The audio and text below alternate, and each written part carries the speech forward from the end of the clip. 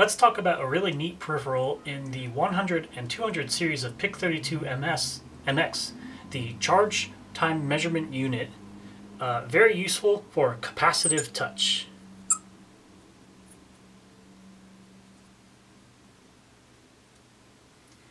So this peripheral is useful for a lot of different things, but very specifically for measuring capacitance.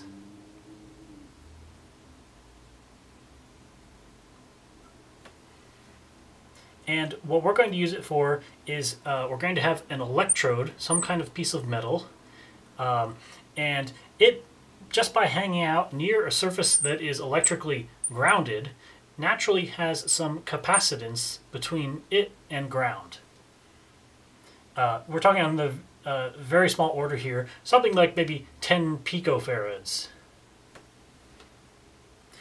What happens when you add charge to this capacitor? Well, the voltage will increase. So the voltage on that capacitor is going to be the integral of the current over time divided by that capacitance. So what the PIC has the capability of doing using this CTMU unit is inserting some current at a constant rate regardless of the voltage. And so what will happen is that voltage will increase linearly with time as we put that current in.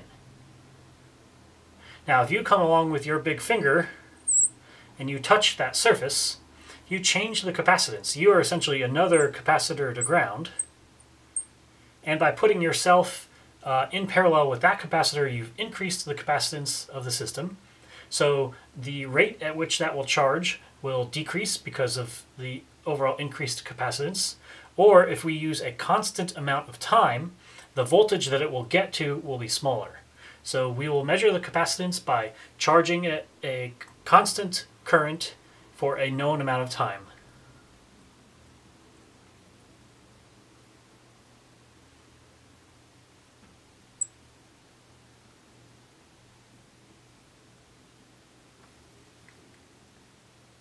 So let me show you a short demo of what that looks like. We'll come back and we'll talk about what the funny shape is here for these electrodes. But we can see two numbers on my LCD screen, both around 9,000. And if I were to touch one side of this aluminum trace, the number decreases. And if I touch the other side, it decreases. And so both are decreasing to about maybe 6,000. And then I have an if statement here that when I touch one side, I turn on one WS2812B, and I can touch the other side to turn the other one on. So the CTMU is a very neat circuit, and it's really an add-on to the ADC. So the ADC is the analog to digital converter. That's how we take an analog voltage, something that's not just 0 or 3.3 volts, and we turn it into, in this case, a 10-bit integer. So we have numbers from 0 to 1023 every time we read the analog to digital converter.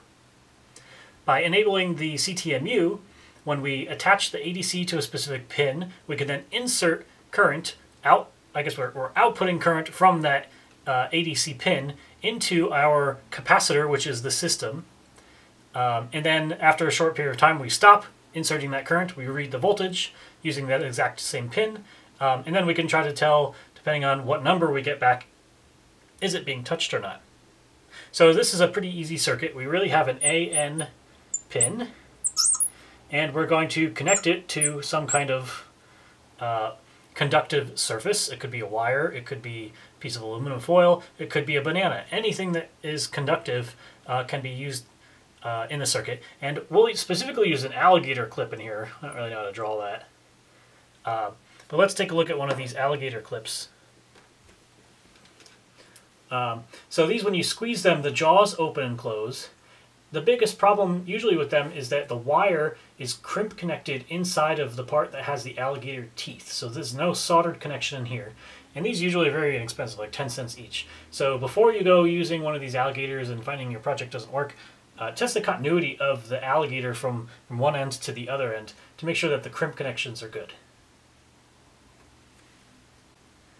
Let's take a brief look at the PIC and see how the analog pins work. So any pin that starts with an AN is an analog capable pin. And there's a lot of them on this PIC because there's so few pins. When we refer to the pin, so pin A0 is AN0 and A1 is AN1. Then it starts to get a little weird. Pin B0 is AN2. And there's ANCEL A and ANCEL B bits that make these pins use their analog capabilities. So if you wanted to use AN5, pin B3, as the analog input pin that's going to connect to one of these traces and be the capacitive touch pin, we'll refer to it as pin 5 even though it's B3. Here's the family reference manual chapter on the CTMU. It's not super long. It's very interesting because there's lots of other things you could do with the CTMU other than doing capacitive touch. You could actually just straight up measure capacitance. Now in this case you would need to calibrate it a lot better because you need to test on a known capacitance.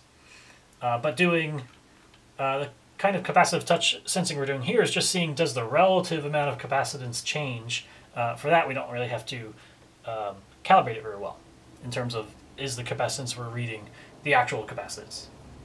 Here's a little block diagram of what's happening on the inside. There's lots of triggers to make this happen, but we can see the main part here is that there's this constant current source and we can force it to output through the ADC. And then we can reverse that and then read the ADC using the ADC peripheral to get the value. So it only takes one pin but two peripherals to do this, which is pretty neat. Here's some code that I've provided. So an ADC.h, which gives us our normal ADC setup and ADC sample convert functions. And then two more, a CTMU setup and a CTMU read. So ADC sample convert is a very manual method. We're going to choose the pin that we're reading. We're going to close the switch that starts sampling. We're going to wait a certain amount of time. We're going to open the switch and then do the conversion and return the number. So this is a very typical manual method of reading the analog to digital converter. The ADC setup, you'd have to use that AND cell to select the pins you're trying to use. The datasheet has some calculations that show what's the minimum amount of time that you need to close that switch to get a good read. In this case, we're going as fast as possible. For there's a variety of things we can do to make a less noisy read. And then the CTMU setup, we get to choose how much current is going to come out of the pin. The base level is 550 nanoamps, so we're going to turn this on to be 55 microamps. It could go 10 times higher and it could go 1,000 times lower. So it just kind of depends on how much capacitance have you added to the circuit by clipping a wire to a breadboard to a thing. So that's something you could play with this number here to get a different amount of current. And then it asks for a 1 millisecond warm-up. Not really sure why. The CTMU read itself is a mixture of ADC and CTMU peripheral calls. So first we're going to have this function. We're going to send it what pin we're trying to read, and a delay function. The longer the delay, the more time we're letting that capacitor charge, so the bigger the number we're getting. We want to make sure that that number doesn't rail and hit 1023, because that's as big as it we can get. But we also want to make sure that number isn't too small, because then we don't have great resolution. So we set the ADC to the pin, and we turn on sampling. And then we ground the pin to make sure that the voltage is starting at 0, and we give it a millisecond here. And this is the big problem with this kind of code, is that we have to wait a whole millisecond doing nothing while this pin becomes 0 volts.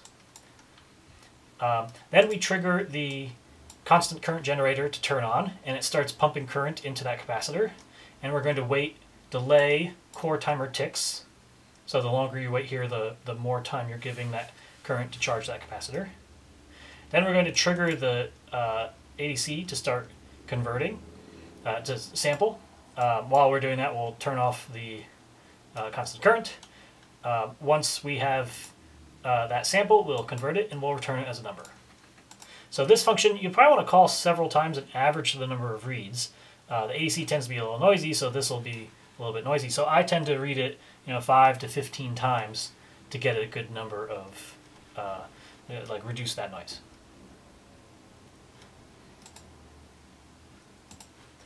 The last thing we can talk about is what else can you do other than a button that says I'm touching or I'm not touching one of these capacitive touch elements.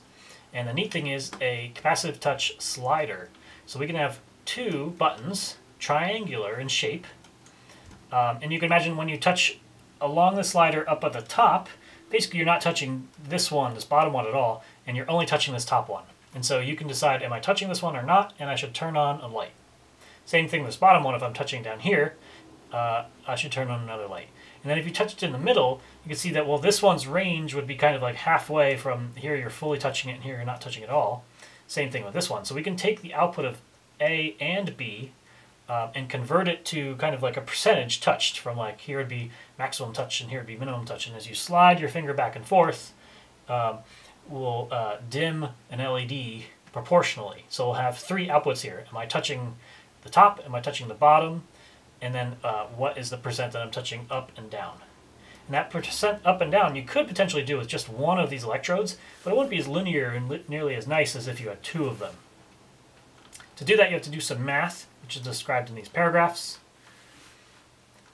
Basically, you need to know what is the baseline reading from one of these things. So mine was reading around 9,000 when nothing's being touched at all. And I'll subtract off what do I read when I touch it. And then I'll calculate a left position, a right position, and combine them to make a single position, where that would output the number 0 if you're touching the middle, and then positive or more negative as you go up and down as a floating point number.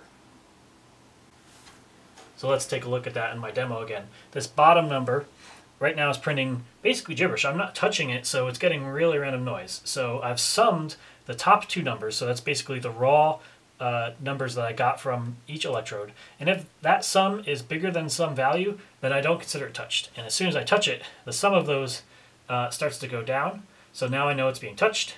And this white light, try not to block it here, will get brighter and dimmer as I go up and down.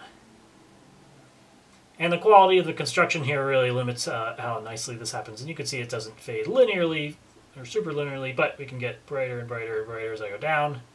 And if I'm touching all the way at the top, I get that middle green LED. If I'm touching all the way at the bottom, I get the top green LED. So this set of electrodes was made by taking some cardboard out of a cereal box, and then I cut some aluminum foil just to have a little gap here. The data sheet says, or that app note says, that this middle stripe should be grounded. I found that the ground, it didn't really change the noise profile too much. Might be more reliable if this was ground. But use your alligators to definitely clip one of these to one analog pin, one to another pin.